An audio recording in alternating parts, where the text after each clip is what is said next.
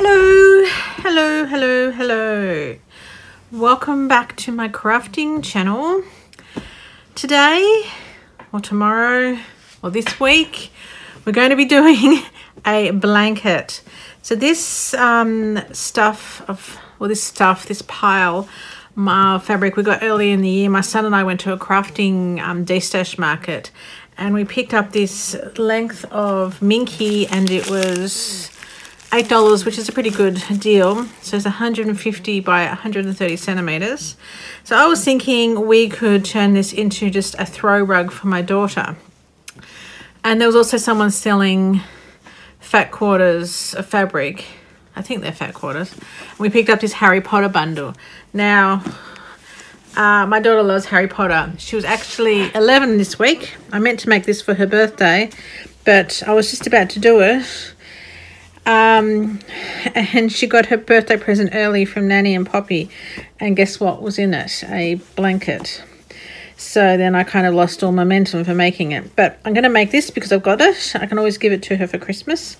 So we've got our mischief managed, like Harry Potter, and they like jelly bean flavors. Oh, because they had the jelly bean flavors. That's right. Yeah. What's this one? This is kind of just like wizarding stuff. Oh, there's the train. And the blues. That's a nice one with the owl. And this one. And here's this one. It's just got lots of words about Voldemort, I suppose. Anyway, the dark mark.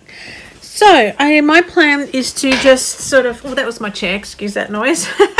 My plan is just to sort of wing it. I was thinking of just squares and joining them together until they were the size of this. I wasn't actually going to put a layer of batting in there because this is just a throw rug to go on the couch, because she's always stealing mine and it's really frustrating. Minky's really warm, so this is not going to fit a bed, so we just thought I'd, just a throw rug, just for in the car, or whenever she wants a throw rug. So these aren't fat quarters, these are length of fabric, so what, they're like half a meter. Oh, this is even better. That's doubled. Oh, okay. Yeah, look. Oh, so they're all different sizes. Okay, well, it was a Craft Destash market, so, things are going to be... This is a width of fabric, double. Okay, so they're all going to be different sizes. So, I think I would just cut them into rectangles and sew them all together, because that way they don't have to be consistent, have like consistent like fabric A, fabric B, fabric C, fabric A, fabric B, fabric D, because there's going to be like, there's not very much of, what was it, this one or this one, I don't know, but that's what my plan is. So I wonder if I can make this in a day and get this project done. I'm here ironing the fabric for the quilt, but I have a slight confession to make. Well, one, I haven't washed it, but that's not a confession because I never wash it. My confession is, I'm thinking, can I minimize the amount of fabric that I use for this quilt in order to get lots of scraps, because then this would make an awesome patchwork skirt. So that's my thinking. I think maybe it's this fabric that's making me think, wouldn't this look cool for a skirt? Yeah, I haven't actually seen this fabric before, but yeah, that's my current line of thinking, patchwork skirt. But no, I've got to do this quilt. Got to do this quilt. Got to do this quilt. Got to do this quilt. Okay, here we have the making of a quilt. All right. I've joined all the squares, and now I'm just going to add the minky. I thought I would actually sew it directly onto the quilt top, I'm not actually putting a layer of wadding on this because one, it's just for the couch, it's not for the bed, and two, I don't have any and I want to get this done. So finished is better than perfect. I have accidentally sewn like a couple of jelly beans to each other and a couple of the blue ones to each other, you know, side by side, but you know, I don't care. That's what happens when you're doing it on the kitchen table, and then all of a sudden people will pop up out of nowhere and you've got to kind of hide what you're doing. Or a kid falls sick and then you've got to quickly pack up, tend to the kids, because it's not the same day. It's a couple of days later, I think. I don't even know what day it is. It's a school day. That's all I know.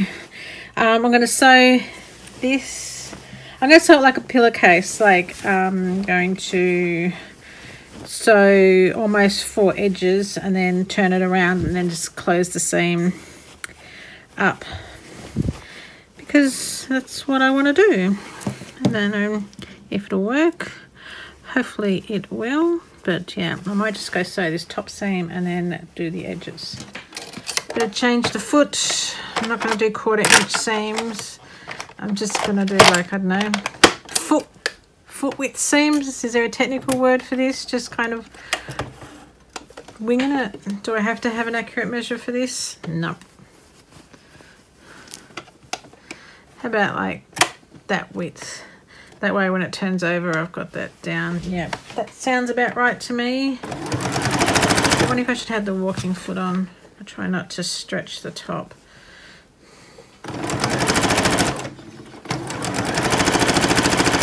I'm going to try to sew along the, as a measurement, I'm going to try to sew along the edge of the bobbles, because it's not exactly cut flat. It was really hard to cut because it was, I was trying to even it up, but it's just that fluff central. I've now sewn all the way around it except for this section here, which I am going to just turn it inside out. I've almost finished turning it inside out. Goodness.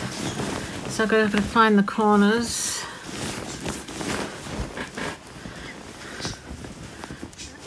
Like a pouch or a teddy bear. You've got to find the corners and turn them inside and poke them out. And then I'll just sew it closed. It's finished. Now, I have never sewn with a minky back before on a quilt. Oh my gosh, why don't all my quilts have a minky backing on it? Let's move the pin cushion out of the way. It's so soft. Oh my gosh. So, the back. Like, hello. Seriously, snuggle worthy. Yeah. Okay, so the writing's probably back to front because I've got it on the reverse. But I'll put a picture up when it's like not reverse. But so yeah, it's a lap blanket. I mean, I guess you could put it this way, but then you don't get the benefit of the minky. It's so soft. So that looks, woohoo, that's what it looks like. It's raining right now, and so when it finishes raining, I'll try to get a photo of it. I'm loving it.